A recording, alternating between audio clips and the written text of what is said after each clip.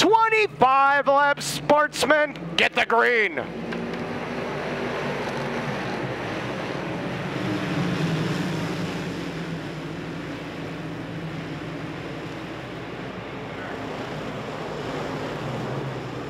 Field works off of turn number 4. The McGuire, number 12, running in second. His brother Nick wants third underneath the 67 is Shakir. He has it as the 84. Oh, 25G of Gueri broke the front end on his race car. You can see left front flat as he limps over there in corner number 3. Looking to get around the 67G of Eric Shakir as they go into turn number 1 and 2. As the Marchicelli number 1 battles with the Smith number 1 in the 34th. Kevin Root 3 deep. Hang on, turn number 1.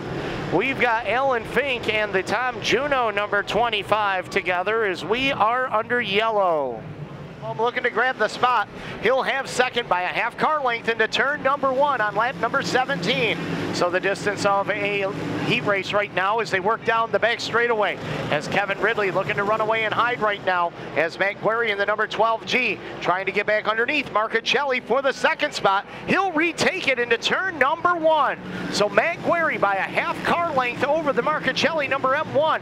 That's the hot battle on the Speedway right now as the 34 of Kevin Root runs back in position. Number 4, Eric Shakir 5th, followed by the 82 of Will Shields in 6th. Bringing it down into turn number 1. Marchicelli now takes the 2 spot away from Gueri. As Ridley a little bit quicker that time off of turn number 2.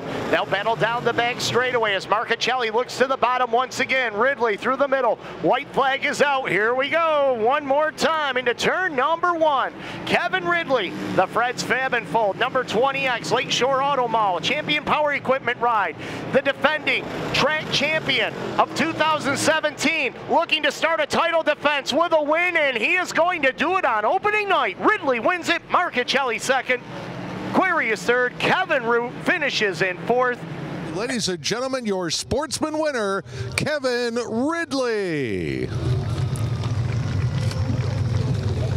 I was trying to run the bottom, but it was starting to slick out there, and I figured, you know, I'm a little too sideways and probably not carrying enough momentum down the straightaway, so I moved up, and it gave me a little bit extra bite. It was a little bit more rough up there. There's a big dip in the backstretch. I think the car was coming off the ground, but we decided to stay out there. We felt the best once we moved out, so.